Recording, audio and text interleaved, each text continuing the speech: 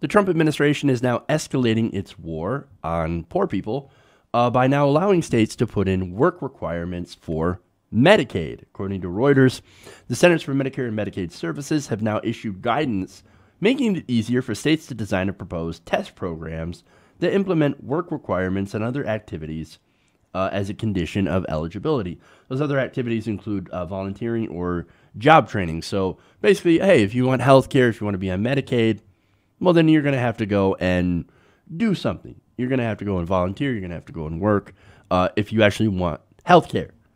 Now, for a lot of people who are on Medicaid, well, a lot of people on Medicaid already work. Either that or failing that, they're either children or they're disabled or they're elderly. So they don't really have a chance to be able to work. And plus, since they're poor, that's why they're on Medicaid in the first place.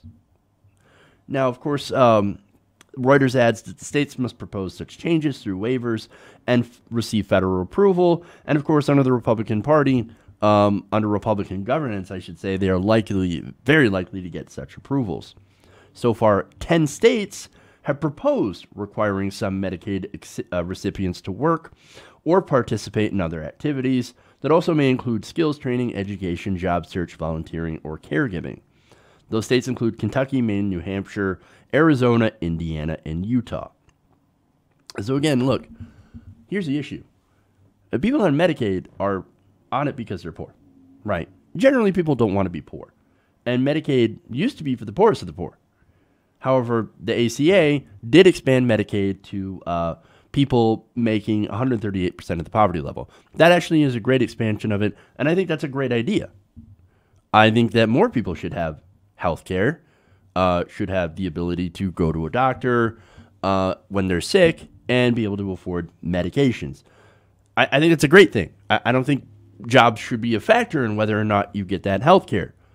But of course, Republicans are like, no, if you don't work, you shouldn't get health care. If you don't work, you shouldn't get food. If you don't work, you shouldn't get anything. But I happen to believe that health care, along with food and housing, is a human right. We are all entitled to that, or we should be.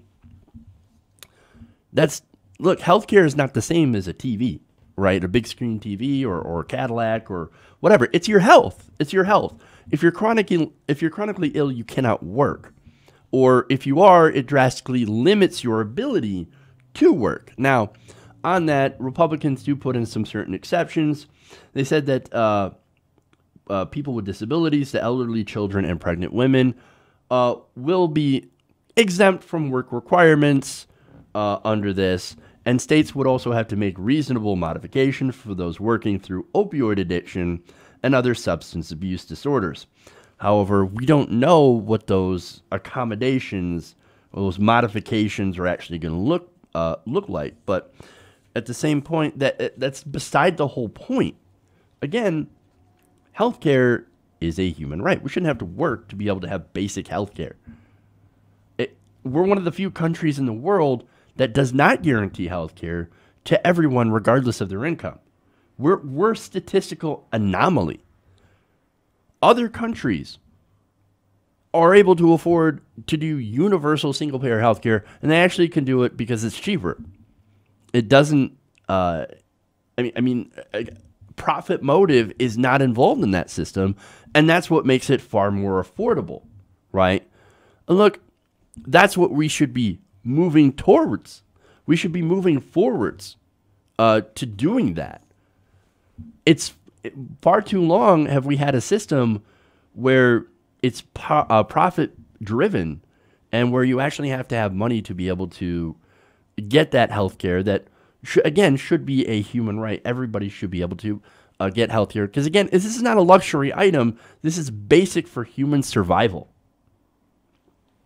Look, under these exemptions, there are going to be people who are still going to be unable to find work or unable to work that depend on Medicaid for their medication and their healthcare needs, and they're not going to be able to have it, right?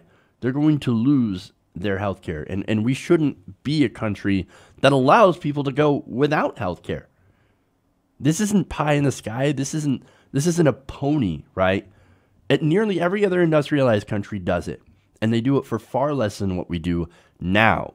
This is not the direction that we should be going This is the opposite direction. We should be going and pushing for more coverage and Medicare for all. We need to change that system, and Medicare, opening up that to everybody, that is what we need to do. Not reduce eligibility and put in work requirements, but that's what you get from Republican governance. Hey everybody, thanks for watching this video.